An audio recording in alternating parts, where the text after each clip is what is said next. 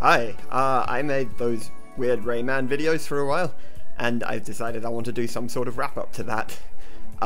Didn't really want to do a full edited thing, so I'm gonna play Rayman Redemption while just talking about some ideas. Yeah, that's more or less the thing that's going on. I'm not as good at talking without a script, as you may have noticed.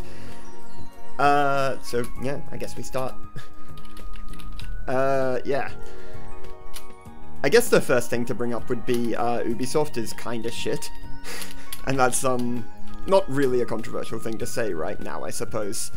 It's a games company in general, and they've always had a bit of a major problem with, well, maybe not always, but they've had a major problem lately, at least, with just treating employees like absolute shit. And Ubisoft has, of course, also got the sexual misconduct allegations on top of that to speak of. And I don't know, for some reason I seem to talk about the companies which have that specific allegation so far, but let's try and avoid that a bit more in the future. I've already kind of covered this a little bit in the Rayman Legends video, and I'll post the sources for that again. But on top of that, I guess I also need to bring up that Michel and Ancel was kind of brought under allegation as well. Now, I think I've kind of expressed a fairly fair amount of fondness for him over the series, and I do have that. I like that he is quite consistently driven by art over money, essentially. But I don't want to completely dismiss this either as an allegation, essentially.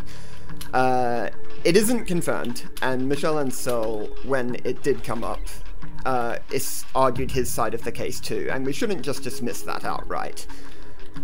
So I don't want to just take his side either, I guess. If there was something that is worth cautioning in general, I would say that it's don't assume that somebody's good just because you like their work. And I mean, that's probably a bit of a reductive way of talking about the problem in general, because people aren't just good or bad. There's undeniably a lot of things he's done which are very good, which have done a lot to push forward games in a lot of ways, and I don't think what he's saying in response can be classified as a lie if we find that most of what the Liberation article written about him turns out to be true. If that makes sense, I'm essentially saying that there can be just interpretations of events which mean that in some ways both of them are still telling the truth.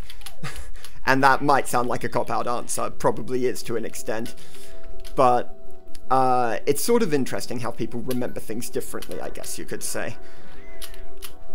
And yeah, you gotta be careful about not putting too much stake in taking a side with these things in general. Although, I guess there's a lot that goes into that. What I would say is that the general allegations seem to be that he was inconsistent, constantly changing his mind, and sort of forcing people to give up a lot of work very suddenly, or just sort of asking unreasonable things, and he responds to this by saying he wasn't actually part of management, he made suggestions, and management were of the opinion, and management were basically responsible for actually implementing his suggestions, or not, for that matter, for actually making decisions about the game. He also said that he didn't just willy-nilly change his mind, he actually quite often would fight for things to remain how they were, and sometimes people would make decisions despite that. And yeah, it's sort of that sort of thing. There was also some things about whether or not a demo for Beyond Good and Evil 2 was real, and generally these allegations, the stories being told, were concerned with Beyond Good and Evil, not with Rayman, which I guess is worth pointing out. It's sort of hard to really put my thoughts into good words just when riffing like this, I suppose, but I don't want to say that one has to be right and one wrong. It seems like there is room for the idea that essentially, yeah, he didn't have the right to command people, essentially, to just do what he wanted. So yeah, he wasn't management, as he said, and yet they also pointed out that he had an immense amount of respect at the company, so it still might have ended up being along the lines of of what he said basically ended up happening. He had a disproportionate effect on the project regardless of that. And I don't think there's any real controversy in saying that Michel Ancel is quite a well-known figure and has a lot of power at Ubisoft. What I guess, I've sort of lost it now. What this essentially, I guess you could say, means is that, what he's saying could be technically true, and perhaps it's also true that Liberation should have probably clarified these things a lot more if this was true, should have looked into it a bit more, should have done a bit more investigation.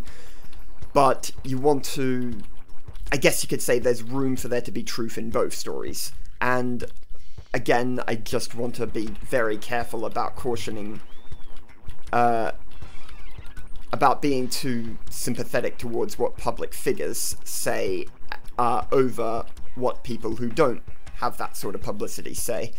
It is worth noting that they only interviewed, I think it was 15 people out of 150, so yeah, there's plenty of room for this simply to not be the majority opinion among the team. But I don't want to just kind of leave it at that, because if the 15 people they did interview consistently said this, and assuming that Liberation was just telling the truth about how they, well, maybe not telling the truth, assuming they were being completely open about how they handled the investigation, then, well, I guess the 15 people very well might be a good sample size, especially considering they told stories which concern other people, which, yes, may have been lies, but again, there's sort of an element of why would they do that, and people like to say that there's jealousy of, like, big public figures and everything, and maybe that's true to an extent, but it's just sort of hard to believe for me that, that accounts for everything that you typically see in this, if that makes sense. Yeah, this is probably why I should do scripts, I suppose. I'm sort of rambling a lot already.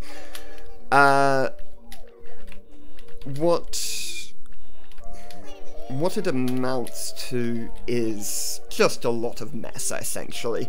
And I'm trying not to explicitly take a side, but I'm also trying to be quite honest about how these things play out, and be careful about being too sympathetic to those who do actually have more power, I guess you can say.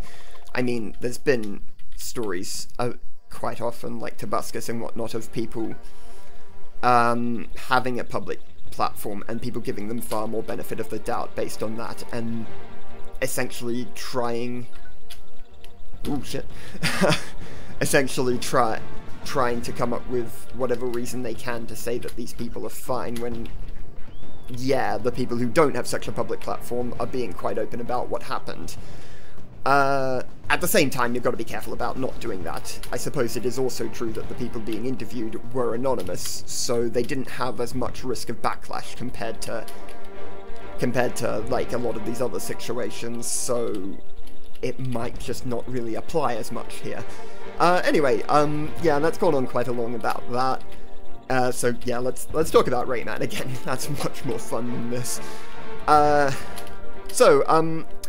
In a way, the experience of doing these videos is always quite weird. If you compare it to Warcraft, which I did last, which was, in a way, a rediscovery effort for me in a lot of things, because I've played Warcraft 3 for so long, but I hadn't played Warcraft 2 for a long time there, and I'd never played Warcraft 1 before, so it was sort of like capturing a lot of my initial impressions of those games. But Rayman, I did actually play all these games before I decided to do the video rather recently, and it was sort of interesting how my opinions of them were sort of even shaped by the video, because I had what I thought were pretty solid, rock-solid opinions of them already when it came out, when I decided to do this, but then after playing them and analysing them and stuff, I sort of gained new appreciations for them here and there, as well as sort of just suddenly becoming aware of flaws they had that I just hadn't really thought of too much before. What I said in the intro video was that all the games in this series have merit, have things that they do better than all the others, essentially, and all of them have things that they don't do as well. Like, if I was to quickly summarize that, Rayman 1 has really good boss fights, essentially, and sort of just really surprisingly tight mechanics, plus probably having my overall favorite soundtrack, but it's also stupidly hard, and not always fair in the slightest, and I played the PC version, which is a dulled down version of it. Rayman 2 is probably the most clunky to play, the one that's aged the worst, essentially. But, just in terms of mechanics, like, the platforming doesn't have that sort of sense of weight that you get from the later games, nor is it's kind of prone to just kind of doing things a bit weird now and then, and the combat is just fucking boring. But it's got the best story and the best atmosphere by quite a big margin, I think. And it's kind of fascinating. It's also just the most interesting in how it explores themes, I guess. And I kind of find it fascinating that I said that it was probably my favorite in the intro video.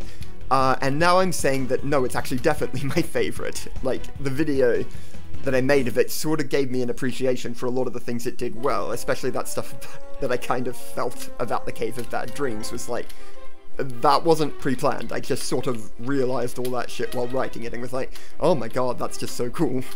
And I'm not sure if it was intended by the developers or anything, it's just sort of how I'm interpreting the game, perhaps, but I don't know. I don't view that as an invalid reason to think that it's really awesome, and I hope that people kind of agree with it vaguely. Rayman 3 sort of course, just has the specific fuck-ups. The treating rape as a joke being the most obvious one. It's overly ironic sense of humor, which always felt a bit cynical to me, like it was just sort of being like, this is funny, right? Just laugh at it and we'll make the game funny, without really having a desire to be funny because making people laugh is fun, I guess. I'm not saying that the game was made without passion, there's a lot of evidence of that, but I kind of feel like the comedy was put in just because they thought it would be expected in a way, rather than being a sort of part of the vision at its core. And then there's also just like bugginess and slight signs of sloppiness within the game, but it's also just kind of interesting in a lot of other ways. Like, its combat system is good and pretty different. Like, it's built on Rayman 2's system, but made good and made just a lot more interesting with the way that you can direction your attacks and combine it with the combat fatigues and different enemies. And Rayman 3 just ends up being the game which just has the most art, I guess. Like, the other, like, that might not be the right way of putting it, but, you know, like, if we view, I guess I'm viewing that in the difference of art versus craft, where art is about exploring something, and craft is about doing it well. And generally, as you've probably noticed with how I keep emphasizing polish, Rayman is a series that mechanically is a bit more interested in craft, I would argue, than art. It's very interested in art visually and musically, and it's also, Rayman 2 was very interested in art thematically, but mechanically I'd generally say that's not really how this series has worked, and Rayman 3 is the exception to that. It's quite the artistic game in a lot of ways. And that sort of gives it a lot of credit. That gives it a lot that makes it really charming and really likable despite its shortcomings. And to be clear, a lot of it is also very well crafted. I don't want to just say that there's not any good design there, and it's all just relying on novelty. But yeah, that's more or less it. Rayman Origins is the most clearly focused game of the series, with its absolute commitment and understanding to speed can be a lot of fun, to get players to just experience the moments as they come, and get them to sort of shut down and just embrace the instinctual playstyle. And while that's great, that gives it such a cool identity and makes it so well suited for you if you're in the right mindset. It, of course, limits its ability to handle situations which don't mesh with that mindset, like the two big things I pointed out, where the sexism of the female portrayals and the boss fights are bad. And in a way, both of these things can maybe be tied to that, because they didn't have... If you're trying to constantly create this atmosphere of keeping players invested in the moment, of keeping them in the flow state mindset, you can't really flesh out your female characters too much, or any of your characters. Now this is kind of compounding on already weird things, like all the women being damsels in distress and all that, but if they had more, like Lee from Rayman 2 was also effectively a damsel in distress, but the fact that the game wasn't so committed to the flow state meant that you could stop and have a conversation with her, and you could bring her back later and call back to those moments much more easily, without it just coming across as, well, you know, jammed in, because, you know, the nymphs do come back later as well, but they just sort of moved on from. Lee having more ability to talk gave her character beyond just her initial status as a damsel in distress, which the nymphs weren't afforded, and you could argue that that comes back to Rayman Origins' flow state playstyle. And then Rayman Legends is kind of the relaxing game, the jack of all trades of them. Which it's really good at. It's sort of bizarre how well it achieves so much of what the other games did, while also not really seeming to grab any of their weaknesses. Like, I didn't really have anything extremely wrong to say about Rayman Legends compared to the other games, while I certainly had a lot of things extremely right to say about it. Like, you know, it manages to capture most of the flow state of Origins, most of the well, not the boss fights, I suppose, but that sort of, I guess, the music and the art value that I liked from Rayman 1 is still very much captured, and even if not the boss fights in terms of design, it still managed to capture that sort of build-up to the boss fights, which Rayman 1 often did so well. And it managed to have a much better sense of humor than Rayman 3, and thanks to the Murphy mechanics, it also managed to do something a little bit innovative, a little bit interesting. I guess it didn't necessarily capture the same level of thematic storytelling as Rayman 1, but that's where 20,000 Lumps Under the Sea actually does kind of stand out, because in that... Oh shit. Oh well. In 20,000 Lumps Under the Sea, you've got this whole story they set up quite well, really. You know, the sort of spy movie story that you get to play through, which isn't necessarily thematic, but does quite an excellent job of telling a story through the gameplay, and capturing a feeling, even if it's not... Maybe I should take the photographers. Capturing a feeling, even if it's not necessarily got too much of a deeper meaning. And so, yeah, it's just got... Oh my god. It's just got a bit of everything, I guess, and that's what makes Rayman Legends good, but it's got a bit of everything without embracing the bad sides of things. It's just so good in so many ways. But yeah, but it sort of doesn't have anything too wrong with it, but I guess you could say that it doesn't necessarily... I need to slow down. It doesn't necessarily capture all the deeper feelings you'd get. That's completely rubbish. A weird sentence. I'm going to take a minute to think about how I want to phrase that, sorry. I guess it just doesn't necessarily reach the same peaks. Like, if you take take the initial level of how good the other games do their various strengths, and then compare that to the initial level of how Rayman Legends approaches that strength, it will be about as good. But if you then take the extremes, like not even the extremes as in the endgame content, but sort of the extracurricular, the parts that you might need to think about the game a bit more, or, you know, in the case of Rayman Origins, literally play basically the alternative ending to get the extremes of what it achieves. That's where Rayman Legends just can't quite keep up. And so, while it is a very good comfort game, and very much able to adapt to you on so many levels, if you really are a specific type of player, odds are one of the other games will just fit for you a little better than it will, if that makes sense. But simultaneously, if you're a more general player, then it probably is just the most sensible place to go.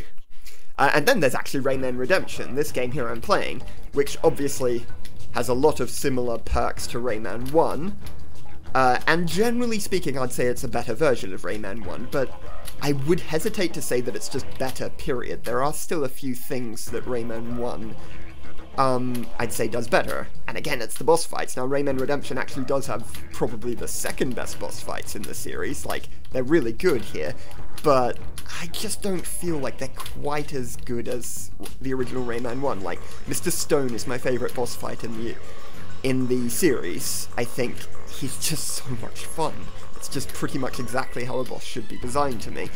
And this version of Mr. Stone in Rayman Redemption is much easier, which isn't necessarily a bad thing considering how hard the game is, but also just too much waiting around. And then the section at the end where he loses his body and starts jumping around is kind of a fun novelty, but it's just not as compelling as beating him, as his final phase being him at full power and trying to overcome that desperately, whereas the way the Rayman Redemption one tends to end is just sort of like, more like, oh yeah, it's this sort of like a joke, I guess, and it tends to just be, you quickly get into a rhythm and just beat him super fast.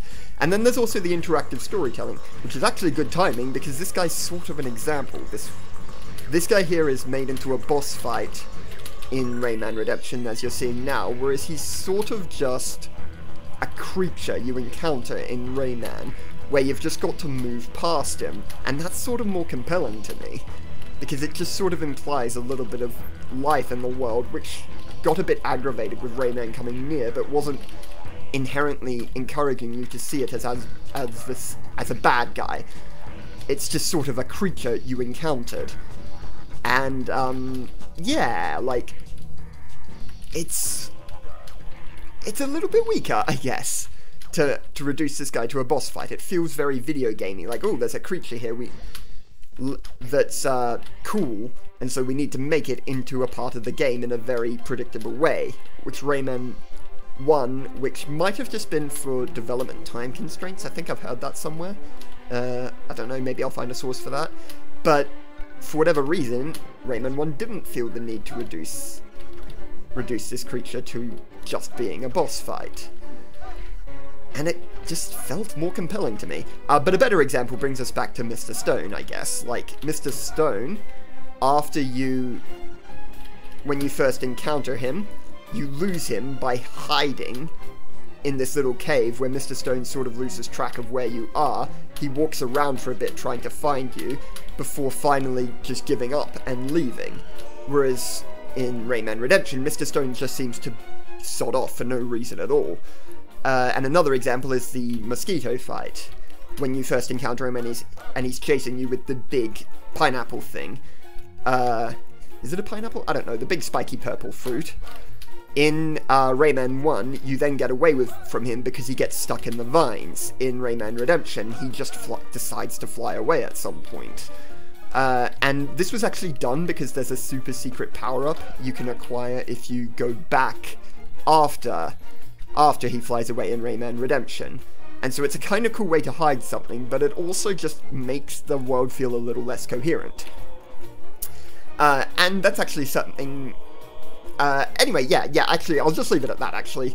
I think you're getting what I'm saying, even if I'm being a bit pedantic. I do still think Rayman Redemption is a much better game overall, and did a brilliant job of ironing out a lot of Rayman 1's flaws, but I don't think it's right to just say that it's period better. Even then, there is room to call the first game better. Like, there is room for somebody to like the first game more, if that makes sense. And that's kind of what I always found so cool about Rayman, I guess. Well, maybe not always, I don't remember what I really thought of the series as a whole, at least not in this much detail as a kid. But it's what I found really cool about Rayman when I replayed them recently and decided to make these videos. It's that idea that there's just kind of a unique area of joy that you'll encounter from playing each of them. And I thought, yeah, that's super awesome. And if there's an overall moral, it's just whatever you want to do with the game, make sure you do it well, because that's kind of what the games have focused on for the most part, making sure that their music, their visuals, and their gameplay are good. Not necessarily unique on the basis of you've never seen this before, but unique on the basis that, oh my god, this is just completely polished to a T, and super enjoyable to come back to time and time again. And yeah, I think that adds up. I think that adds up to a lot. Anyway, yeah, addressing now a few specific things, I guess, about some of the games. I kind of did Rayman 3 a bit dirty, which is interesting because, as a general rule, I don't know. I didn't think Rayman 3's video would be as long as it did, but despite the fact that I got quite busy with it in a lot of ways, Rayman 3 ended up being one of the longer videos just because there was so much to say about it. And yet I find myself saying, oh, I actually missed something, and that's because I said that I wouldn't talk about the music in Rayman 3 because it more or less was just the same strengths as Rayman 2, but there's actually one moment on retrospect that I think does warrant talking about a little bit, and that's sort of the snowboard race part. I guess I'll just edit in that music at this part so that you can hear it. But that music is this sort of really weird moment. You're right near the end of the game, and you're sort of approaching the big final base, like the villain's headquarters are literally right after the snowboard race. And yet you get this moment which is just joyful, just like this absolutely... this activity which is completely recreational, snowboarding, even if it's, you know, not in game, but, you know, typically that's how we think about it. And then music that sort of invokes this almost Christmassy theme, I feel like action-y and like fun and fast-paced and everything, but decisively not dark in any way, or like, it's just sort of like a moment of pure euphoria. And the music is a big part of what achieves that, and it's sort of this last moment of just embracing fun and beauty before we get to the end game, I guess, where we're gonna have to be dealing with some pretty nasty people for a while. And it really works. It's just kind of giving you that last hurrah, like, you know, how music just before it will get to that big whatever moment towards the end of the piece will often just be quiet for a little while, just kind of allow you to experience the other side of emotion, so that the ending where we really start going full on the darker things in the case of Rayman 3 really is allowed to land. And that's something that's kind of worth saying, because if Rayman 2 has a general problem with its structure, it's that it does kind of feel a bit rushed the more you get towards the end, and just sort of feels a bit more half-assed towards the end compared to the other games. Rayman 2 feels a bit like it just sort of is out of ideas, if that makes sense. Or maybe it's not out of ideas, but it doesn't really have time to realize those ideas fully. And I guess the snowboard race is an illustration that Rayman 3 didn't actually struggle with that problem. it manages to more or less maintain its level of quality right to the end. And I don't know, that's just sorta super cool, isn't it?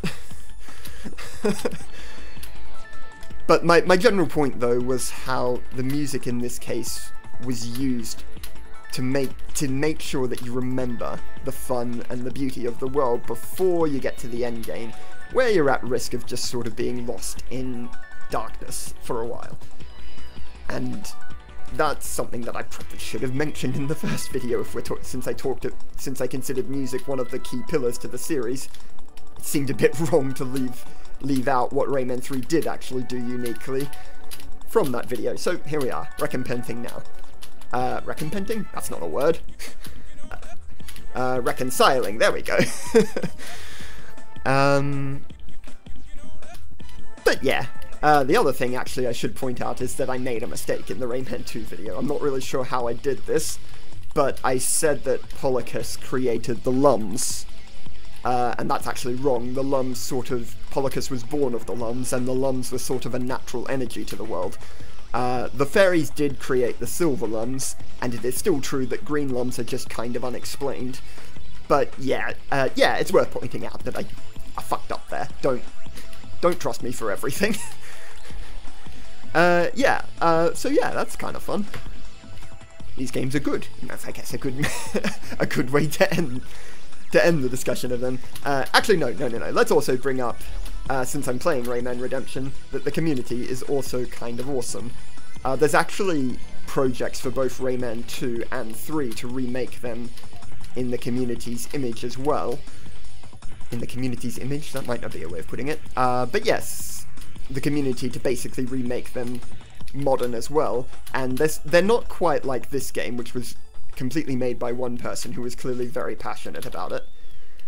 But nonetheless, they're still fan-made, and they're still doing some interesting things with them. Like, I think the Rayman 2, when they showcased it, they had illustrated how they had expanded on the music so that it would be even more reactive to the level. Like, you know, instead of having a pirate theme come up when a pirate starts to fight you, there would be specific combat music for each level, which blended more seamlessly with the with the level's bass track, if that makes sense. And so, yeah, I don't know how well these projects are going, and I haven't checked on them for a while, so I'm hoping they weren't. I'm hoping they haven't been cancelled or something in the meantime. But, you know, the community's already managed to finish one fan remake of the classic Rayman games, so it's kind of exciting. And I hope that goes somewhere. And I think that more or less sums up what I've got to say. Yeah. Thanks for watching if you did. And I'll do that thing where I say if you liked the video, then, you know, like it. Except I'll do it in a weird squeaky voice for some reason.